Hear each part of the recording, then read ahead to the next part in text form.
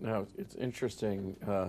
You quote Humphrey as saying that you had been around for a while.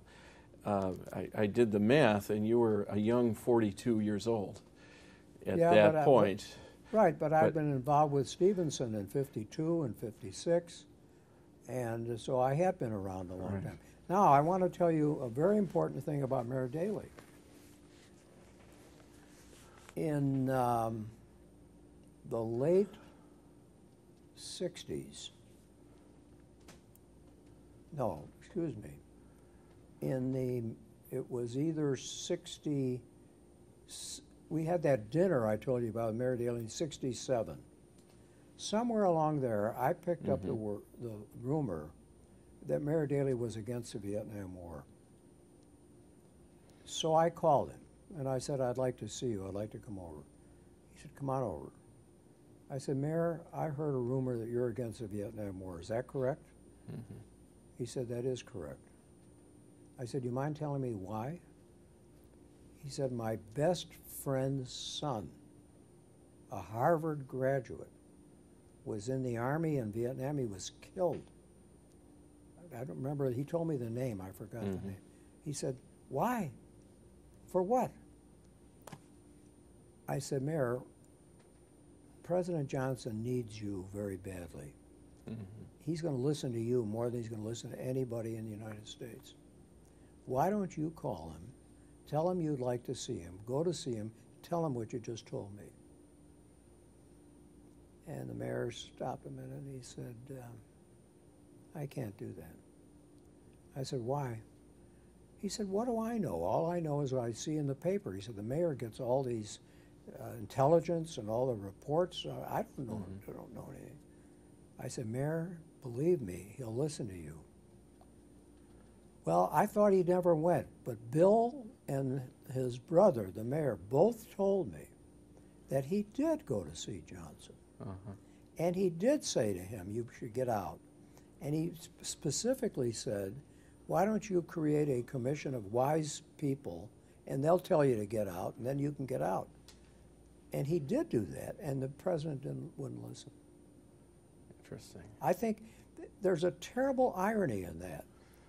The mayor got blamed in '68, and yet he was with the protesters about the war. It was a real irony. And I wrote a piece about it in the Chicago Tribune and said, this is a good question of loyalty.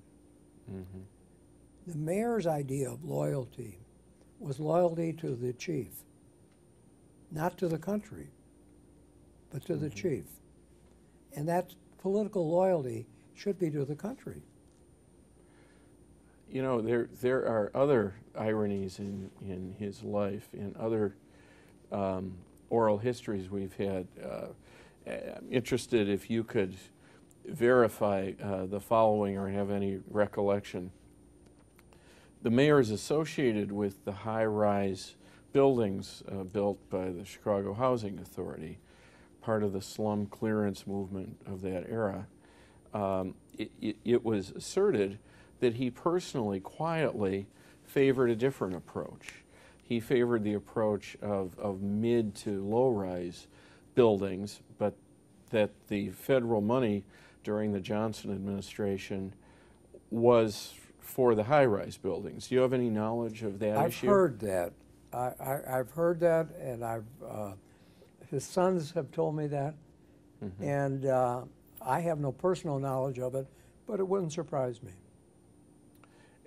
Race is another irony, arguably. He's associated with, you know, an old-fashioned kind of racial politics, but nevertheless, he was inclusive in putting his tickets together and so forth. Very much so. He would always be sure that there was a black, that there was a woman, there was a Jew, there was a Catholic, there was an Irishman. It was a science to be sure to get what they called a balanced ticket. Now, when did his sons, not just as children, but as young men, first come to your attention? Well, I met them really, but I never really knew them until they were grown up.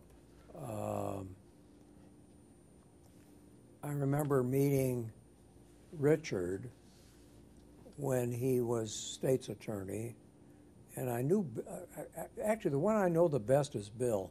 And many people are surprised when they learn that Bill is the youngest. Right. Because he looks, in many ways, he looks older than his brothers. But I never knew them well. I knew Mrs. Daley. My friend was Judge Abraham Marovitz, who was very, very close to the Daleys. There was a period at the end of the mayor's life when his sons were his inner circle. I remember they were very close to him and they worked with him. Do you remember anything from that period? No, I really don't. I knew a number of people who were working for the mayor, again, not well. I knew Tom Donovan. Right. And I knew Neil Hardigan and Abe Marovitz, but I did not know the boys when they were involved. Now you mentioned Sis Daley, Mrs. Daley. Do you have any particular recollections of her? Well, I remember very well the last time I saw her, because when her son was elected mayor, not this last time, but the one before, there was a reception that they have annually the night of the election at the Conrad Hilton Hotel. And I went, and Mrs. Daley was there, and she was very warm and friendly. But I think she died not long after that. And during the years when she was a mother and a wife, there are stories, for example, that she baked the Irish soda bread every week, and it was sort of a typical middle-class mother, if you will. They never moved out of their house. Right. Were you ever in their house? Never in it. Was it more or less guarded and a family-only kind of place? I think that's right. They tried very hard to keep the family. I think the only person I knew was in the house was Abe Marovitz. As long as we're talking about Abe Marovitz, tell us a little bit about Abraham Lincoln Marovitz. Abraham Lincoln Marovitz, I knew from the time I was in law school.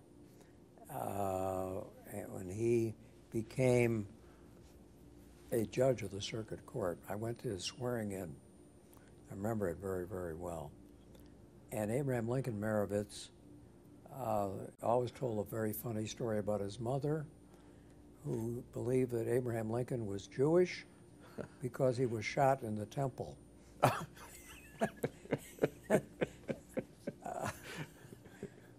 Abraham Lincoln Marovitz and Mayor Richard J. Daley were the closest of friends. I think it went back to the Illinois Senate, I believe.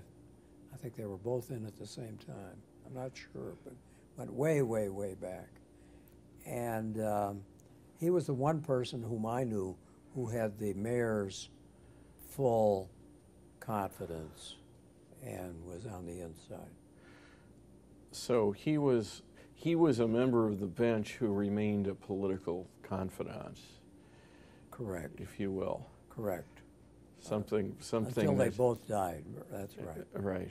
And of course, Abraham Lincoln Marovitz lived much longer. Yes.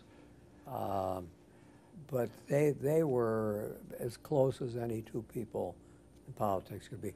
Mayor had another close friend who turned out to be no good, and he finally ended up in jail. That was a leading alderman. I'm trying to think of his name. Talking about Thomas Keene? Thomas Keene. And he and the mayor were very close, and finally he was accused and convicted. I don't remember the exact scandal, but the mayor fortunately had nothing to do with it. Depriving the public of the services of an honest public official was the rather inventive charge. And he ended up going to jail.